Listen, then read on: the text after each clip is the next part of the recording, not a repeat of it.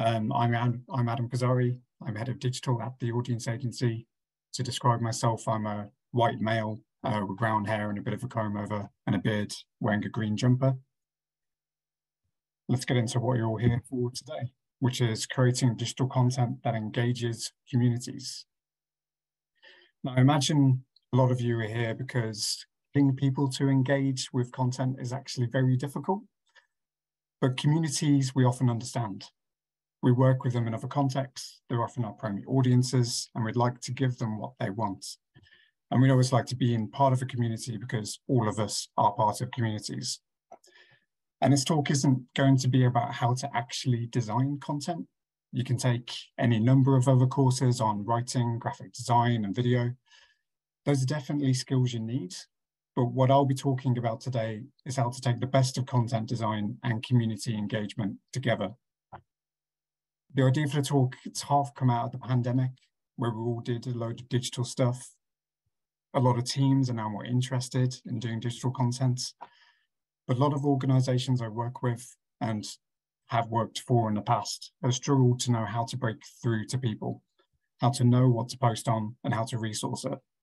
So what I'm going to talk through today won't be brand new thinking to a lot of you, because it's really about just talking to people in the communities, focusing on the audiences that matter to you and using that content to fulfill whatever your mission is. But I do want to put in a caveat that I'm not a community engagement specialist. Digital content, digital engagement specialist maybe, but in terms of on the ground and in-person community engagement, not so much. So some of what I say may not be drawing from work being done at the moment and current expertise. And as I've worked on this talk, I've worried I've fallen into the trap sometimes that cultural capital and access is something benevolently bestowed and still controlled by cultural organizations. So if anything in here is clunky, maybe even outdated, then I'd really appreciate being called out on it so I can improve. But really the whole thrust of this is that I think digital content should be a tool of community engagement. It can't just sit by itself doing its own thing. It needs to serve the purpose of the whole organization. So what that actually looks like in terms of what I'm talking about today is a bit of an overview of how we normally do content, some thoughts on relevance, and something called Culture 3.0, which is not as naff as it sounds. And then a walk through the kind of co-creative approach, which I think could be helpful in creating content for communities with some examples, and then we'll finish. Like I say, hopefully with some time for question and answer. So in my career, I've always believed in three things. Digital engagement isn't just marketing. Digital analytics is designed to cause nervous breakdowns, and that the inevitable heat of the universe makes everything we do meaningless, so we should try to have fun while we can. Now, this talk will really focus on those first two, and a bit more of the first than the second, but a little on digital analytics, because working with communities is often very specific and localized, and it's at odds with our usual tendency with digital content to always be aiming for kind of exponential growth in reach and engagement. Now, from my experience in my own career and working with other organizations, a lot of content tends to follow this sort of process. Like we're doing a thing, we're putting something on maybe in our program, an event, exhibition, performance, whatever it might be. We're just doing something. And then we realize, oh God, we need to get people to do that thing. So we put something on social media, ideally to get them to do the thing. And then we realize, oh God, again, we aren't doing enough things to talk about on social media. We can't just keep telling people to come and do these things that we're doing. So we end up maybe coming up with some sort of content plan and or flying by the seat of our pants and hoping for the best. And that'll kind of do, which isn't really fair, I'm sure, to a lot of you. Some of you may think very deeply about the place of content and what it achieves. Some of you work this way because there's simply too much to do because you're juggling a million things. And I've definitely worked in this way in the past. But when it comes to content, we need to be thinking more at this stage. So organizations which leave digital content solely to marketing, just telling people that we've done a thing or they should be doing this thing that we're putting on, are missing a trick. And I don't say that because marketing is a bad use of digital content, because it's in fact a very good use of digital content and very effective at what it does. But digital content can be so much more than that. And when we're talking about engaging with communities, we're talking about satisfying all of their various hopes and desires and problems and things that they just want to spend their time looking at and engaging with, which isn't necessarily all about our events program or the kind of content, the generic content we produce. It needs to be more specific. So how can we create content that isn't trying to appeal to the whole internet, but to serve a specific community? And I'm also keeping the definition of community kind of intentionally vague, but in my mind, I see it as, a collection of people with a shared characteristic or interest. Ideally, they're pre-existing and organized to an extent. So you're not just saying all 17-year-olds, you're talking about local groups who are already kind of a bit coalesced. Like I said at the beginning, if my conception of a community is way off base, this is where you need to tell me. And in a sense, doing this kind of content isn't rocket science. You need to know what is useful and interesting to your community and meet that need. And there are broadly two ways, in my opinion. One is fairly hands-off, relying on data and secondhand research to figure it out. I'll be talking about that approach first, and then I'll be talking about a more co-creative approach. Let's take the first kind of classical approach of digital content. You start usually by defining your audience and your objectives, classic audience development. And at this point of the presentation, I should probably say that I like circles in my presentation, but I think these actually might be the last circles. Once you've defined your audiences, you try and segment them and split them into recognizable groups, whether that's people with shared characteristics, demographics, geography, behaviors or interests, whatever's useful for your organization. Creates personas, so fictional people who represent different groups in your audiences, different segments, so that you have something useful. You've got a persona that says, say, Jeff, who represents this segment of audience, who goes on these social media channels. He uses the internet for these reasons. This is the kind of media he looks and listens at, where he gets his information from, what he's trying to get out of life. And then you use those kind of personas and segments to create ideas to say, well, this suits Jeff, this piece of content, or we know that this group of people is interested in this kind of thing, we'll create that content, which you then publish. You evaluate whether it's what you hoped it would do, and then you do it all over again. This isn't a bad system. In fact, it's a necessary system, because one of the issues with content is that it can be scattergun. But by understanding your audiences better, you can know where to concentrate your efforts. You can form hypotheses based on what you know of your audiences and your content, and test those hypotheses. It's also the best option for when you have a very clearly defined primary audience, particularly those based around an interest. Like, I don't know if you know the Tank Museum, who've leaned in very hard on pleasing their tank nerd community, which obviously spans a lot of different demographics, but they're all unified by being tank nerds. Building a Patreon model for it, so people can pay to join a tiered membership with different perks and benefits, all based on tanks. All the Royal Institute, which have built their YouTube channel on scientific talks and experiments into a self-sustaining model, so they can actually afford to run their YouTube channel just by the money that it brings in through advertising. And this is generally the model most of us in digital content work in.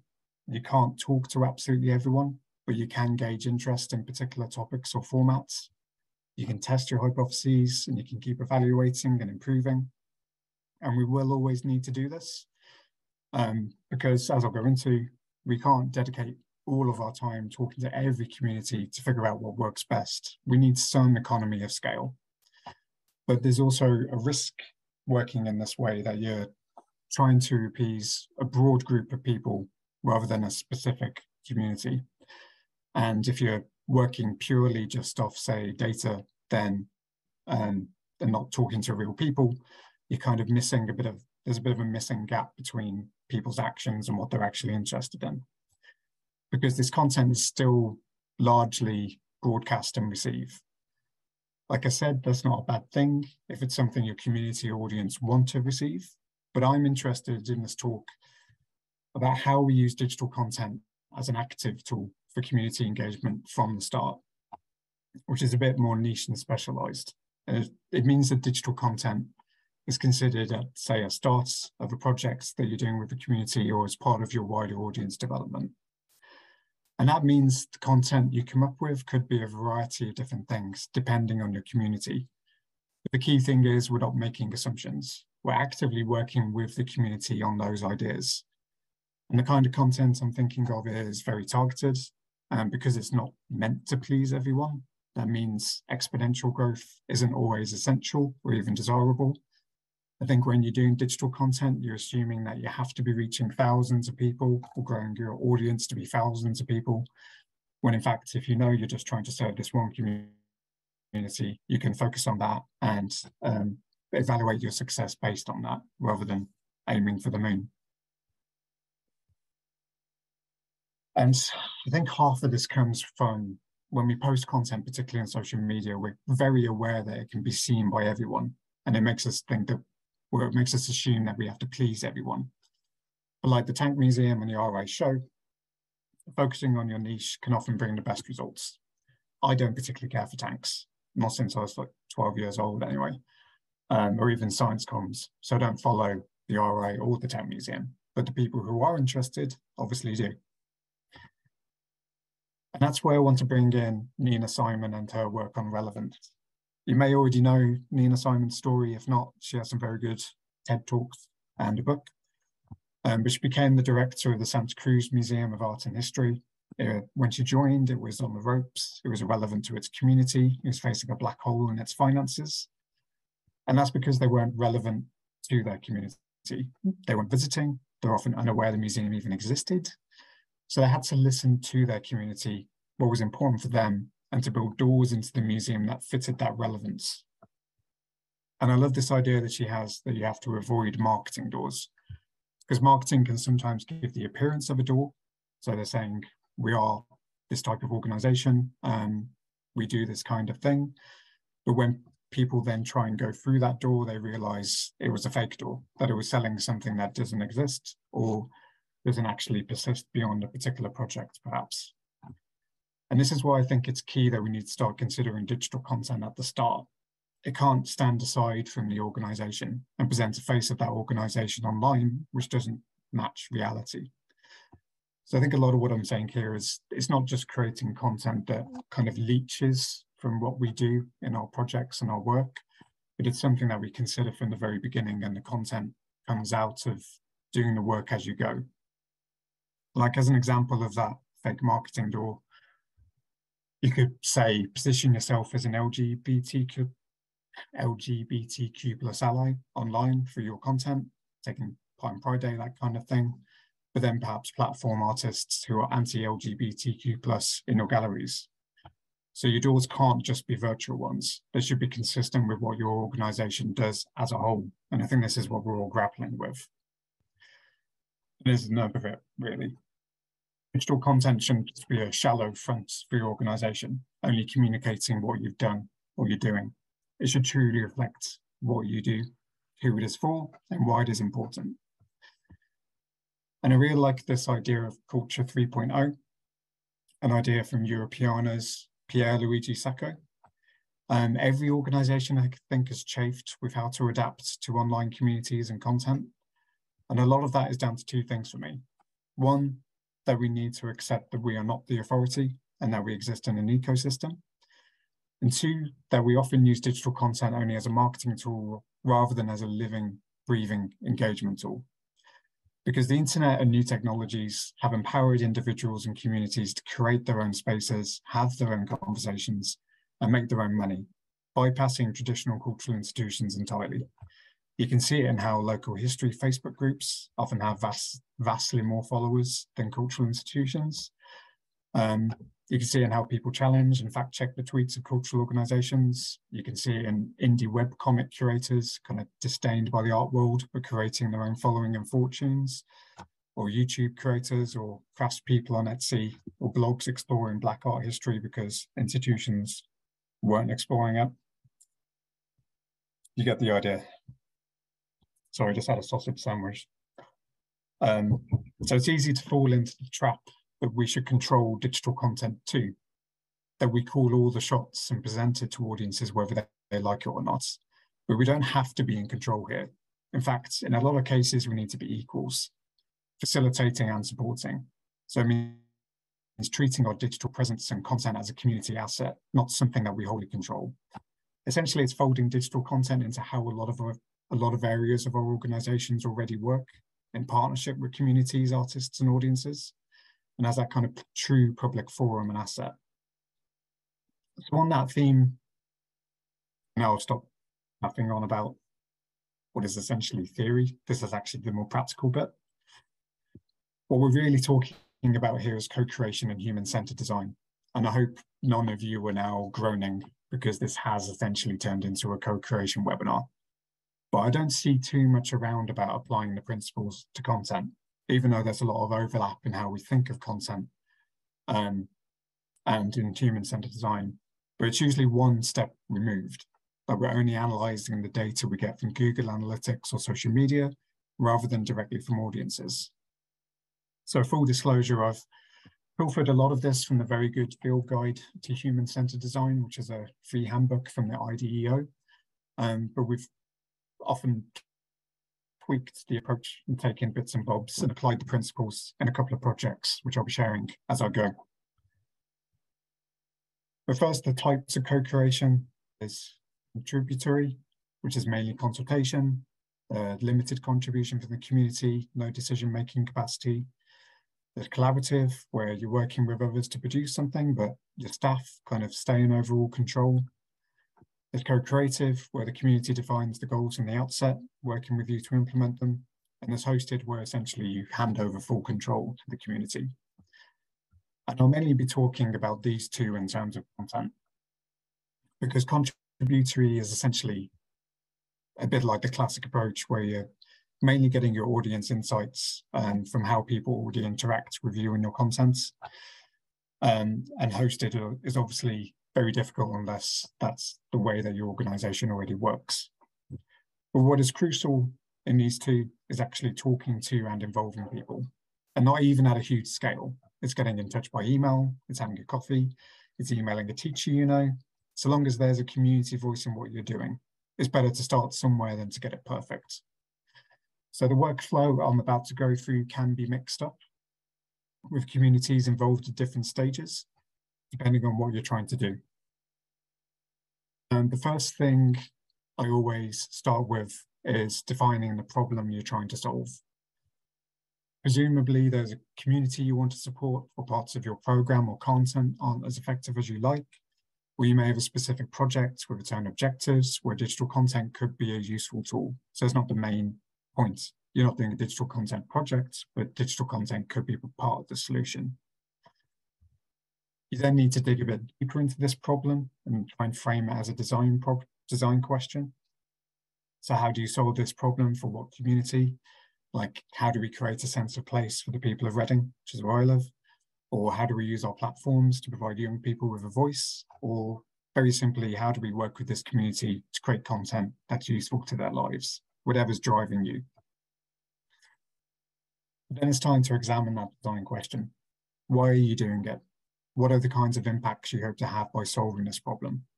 To take the previous example, why would you want to provide platforms to provide young people with a voice? Is it to increase their well-being? Is it to promote their agendas and make them feel like they have a voice? What is the impact both for you and for your community? And this is where the classic keep asking why is very useful until you get to the core of what you're actually trying to achieve. Once you've got a clear idea of what you're trying to achieve, now it's time to brainstorm potential solutions to your problem. Some of these may not be at the end stage, like saying, oh, we'll have this content format or this content series, like a feature on your website, online events, social media, whatever. You may realize that you first need to understand, say, the lives, aims, and hopes of the community you want to work with, so more of a research phase. You'll also undoubtedly come across some constraints in context. What are your knowledge gaps? Do you have time and resource issues, perhaps even hard technical barriers? But once you've explored all of these things, it's time to go back to that design question. Does it still make sense? Does it reflect the impact you want to achieve? What are the realistic solutions that are available to you and the constraints that you're working in? And depending on the specifics of what you're trying to do, you may be doing this internally as a group. It may be done by a project lead. You could be involving members of the community from the very beginning. And if it's helpful, that handbook I mentioned earlier has a template for this, but I previously just used those kind of questions in brainstorming sessions as well. Sometimes I put it in an online form, which only one person has filled out, and then it's led to a conversation where it's taken apart and improved. It all depends on the scope and how much time you've got, essentially. But regardless of what you end up doing, the kind of problem you're focusing on, you do need to understand your own scope. So who's going to actually be doing the work? It could be one person, it could be various people at different stages, depending on your strengths. And there's also no point getting involved with the community without being clear on what you bring to the table. Are you willing to offer your channels, your expertise, equipment, or spaces for that eventual content? How much time do you have? What will your milestones be? It's classic project management, really. And it all will depend on the problem you're trying to solve. But it's better, if you're thinking of actively engaging communities with what you're doing, to be very upfront about what you can actually do and achieve. Once you've got that sorted, it's then time to actually talk to people, even if you've already involved people when defining your design question, because now you're working on exploring the community better and finding solutions. Primarily through individual and group interviews, I found most useful, but also understanding it's not just about saying, how do we make a good Facebook post? It's trying to dig a bit deeper into actually what makes the community tick. So, understanding more about them, their lives and their interests. What do they enjoy in general? What is useful? What could you offer in their lives? It's not just focused on digital behavior or consumption, because remember, digital content is a tool which could be supporting anything from well-being, telling stories important to the community, meeting very specific needs. And digital content may just be one tool as part of a wider project, remember. But here I'm talking about using digital content as something to use as a contributing part of a project, not just communicating what happened after a project is finished. But depending on your community, you also need to consider relevant factors which may impact, say, accessibility, how you design your session and where and how you meet. If you begin with a group session, it's usually fertile ground for then identifying individuals for follow-up one-to-ones. But you should come armed with conversation starters depending on your project. If we're talking about content, then it might be the entertainment they consume, what is important to them, what kind of content appeals to them online, anything which just gives you a bit more context about where you might be able to fit in. Because you're not necessarily coming up with solutions at this stage. You're just trying to find out more about the community and their needs. And you might also run brainstorms. Sometimes even just having people collage about their lives can open up conversations. But remember, you're at the broad part of the funnel at this stage. You're trying to understand the community, what is important to them, how they behave. We should establish some rules for your brainstorm. I mean, it's the classic ground rules like encouraging wild ideas, making sure people build on each other's ideas rather than shooting them down, stay focused on the topic. But depending on your approach, you may have already brought in members of the community to define your design question. But here's where you might give more agency around that design question as well, to revisit it. But once you've done your brainstorms and talked to the community, it's about making sense of it all. It's worth having a lot of people involved, including people from the community, do a download of everything you've learned on Post-its, and then try and sort them into themes. Based on those themes, you can come up with insights. Essentially, what are these thoughts and themes telling us? Where might it lead? What's coming top of your head when you see all this stuff in front of you? And I've also found it helpful to turn these insights into how might we questions. to spark other conversations. So say this community doesn't have a space in which to meet and convene, how can we help them? Or this community group has a ton of knowledge, but no way of communicating that knowledge. Could we give them some skills, advise them on setting up a website, do a partnership project? Or these young people have creative ambitions, but no outlet. Can we get them to take over our channels, that kind of thing? And to help with this, again, you could still do some more classic brainstorming. But I think at the end, you'll need that prioritization. Choose the top 5 ideas, vote on the best. You could come up with voting criteria if you like. But some of these ideas may sink or swim. It's all a very iterative conversational process. In terms of running your project, whatever it might be, we always recommend prototyping. You may have a grand idea, but you don't need to jump in feet first. There could be a way of trialing something first, evaluating it and iterating from there. As an example, I've been working recently with Museums and Galleries Edinburgh. So they wanted to support their formal education offer, but they knew that schools are facing funding cuts, but also that pupils' digital expectations were very high. So they were using school loans boxes with paper sheets, with activities and extra information, and realizing they kind of needed to up their game. So they had this grand idea of shooting videos of staff, talking about the objects, but also explaining activities they could then do in the classroom. But that was quite epic. So as a minimum viable product, they instead started with a PowerPoint because they'd involved teachers and pupils already. They'd talked to the teachers, realized that not all teachers were tech savvy, and school IT equipment sometimes couldn't handle anything more complicated than a PowerPoint, but also their own constraints as an organization. They couldn't commit time on videos and building up the offer without first testing the water. So their original solutions after community consultation gradually boiled down to this, let's test this and then go from there. And the beauty of content, obviously, is that you can keep iterating and changing things as you go. Whether your idea ends up as a content theme, different formats, a hybrid event, whatever happens. But you should hone the idea into a project. If you've had a minimum viable product or a prototype, which you feel like is good enough to make into a proper thing, give it a roadmap, give it a defined life. When do you hope to launch a project? How do you run it and finish it? What preparation is involved? How are you working with the community? Whatever elements of the project or your wider work is it dependent on? And also, how do you define the success of the project? Is that in terms of well-being, engagement among a specific group? Is it done by surveys or digital analytics? Or just follow-up chats? And then once your project is finished, leave some time to consider how to grow that concept or the relationship with your community. How might you embed that relationship or extend it? Could you apply the same product or approach to different audiences? Could you build on what you've already done and just enhance it? You can use this diagram called a ways to grow framework, looking at whether you're looking at existing or new offers and existing or new users and who you think it might be appropriate for. Now, I've been intentionally vague throughout this on what type of content you may come up with. And that's because it all depends on your communities, but also what you're trying to solve.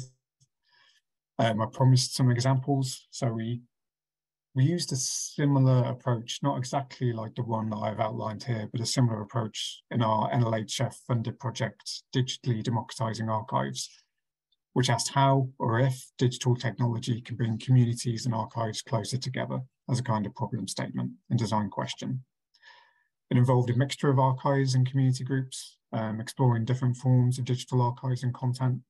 Just to cherry pick 3, South London collaborated with their own youth forum Art Assassins to explore local colonial history and ended up publishing, doing a research project and publishing the results on Wikimedia. So giving the students both research skills, but also publishing it online for everyone to see. Spectacle Media are a media company, but have been working in the Silwood estate in London, shooting their own videos for about 2 decades about life in the estate. And they're at a point of wanting to share and celebrate their archive with the community. So they set up workshops where they could watch, comment on, and edit the resulting videos. So involving the people who the videos were of and most directly affected, actually enhancing and contributing to that archive. And East Riding of Yorkshire Council, the archive there, wanted to record the experience of young people in the pandemic, but in a format they were comfortable with and knew they would use. So they ended up creating a world in Minecraft, which children could use to record and build their own memories. So back to this. And I want to be clear here about the limitations of this approach and my own expertise. Don't know if I'm caveating all of this too much, but I have said I'm not a community facilitator or expert, but I have a lot of experience in content. And while content and social media are powerful tools for marketing, we're missing a trick by not including digital tools and content in how we engage with communities. And I think it's involving them and is how we end up with the content, which, well, that's the whole point of this talk, is how we engage with them. But we're not guessing at what they're interested in. It needs to be taking some of the best practice of our areas of our work. And in the kind of process and projects I've described, digital content isn't even necessarily the main focus. You may be discussing a variety of things with community groups that doesn't even end up as content, but in other forms of work. But this is a way of keeping the door open to it and making sure that digital content is meaningful rather than just telling people something happened. And that doesn't mean we need to worry about huge impressions or engagement because we're using digital content as a specific tool for a specific purpose with the community. And our work should be judged on whether it achieves the objectives of that work.